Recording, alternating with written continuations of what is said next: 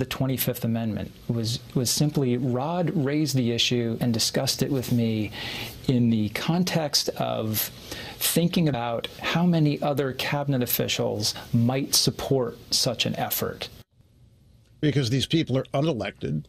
They took it upon themselves to overthrow the election results of 2016, ignoring the potential real collusion and conspiracy between Democrats and Russians to undermine the Trump candidacy and the Trump presidency. The Mueller investigation, I believe, is a cover-up of all of that. It's to distract everybody's attention.